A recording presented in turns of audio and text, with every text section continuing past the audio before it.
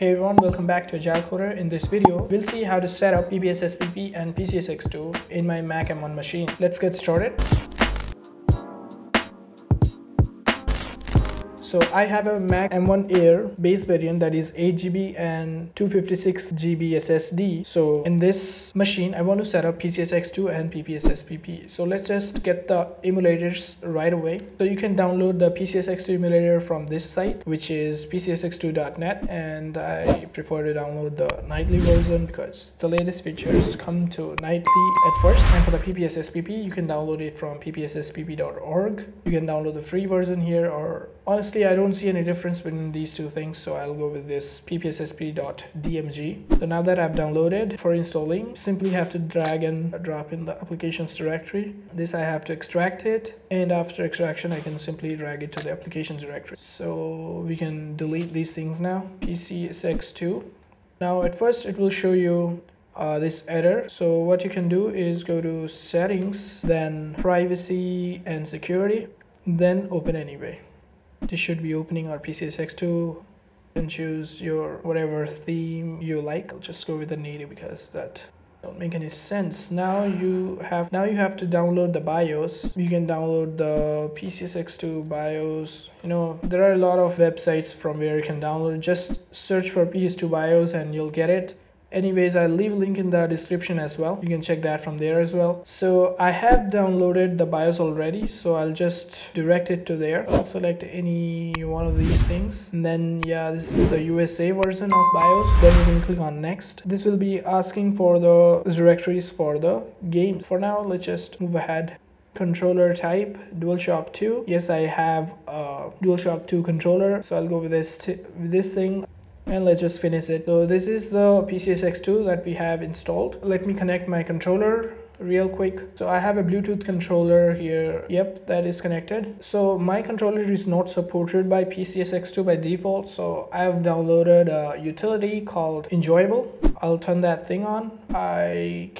Yes, it is enabled right now. So yes, if you want to check out how to fix your controller for PCSX2 or PPSSP, I have already created a video. You can check that out. Now let me add a game directory. Actually, I have stored my games on my SSD. So this is the Mac Emu, which is a directory for games. I mean the SSD, of course. I have to search for PPS2. There we go.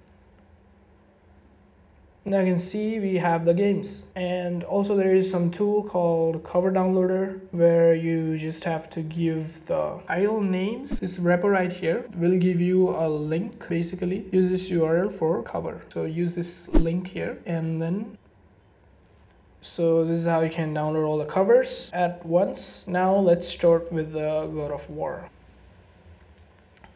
As you can see, the game is working just fine. And also I have set up my controller as well. If you are unaware of how to fix your controller, then you can check out one of my previous video. And there are some properties that you can change. For example, go to the rendering and change it from native to 4K because it supports 4K. Aspect ratio, you can fit to full screen. Yes. So yeah, we are ready for playing our game.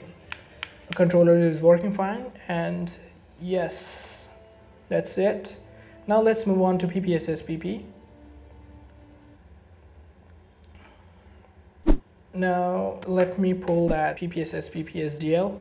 Even this, we have our games already because the directory is already set up. So the directory I have chosen is the Mac Emu, and then gaming. Then for PSP, I just have to select the PSP directory because I have my ROMs there. If you want to know where to download ROMs and all, so make sure to comment that out asking the URLs. I'll make sure to provide you all. So yes.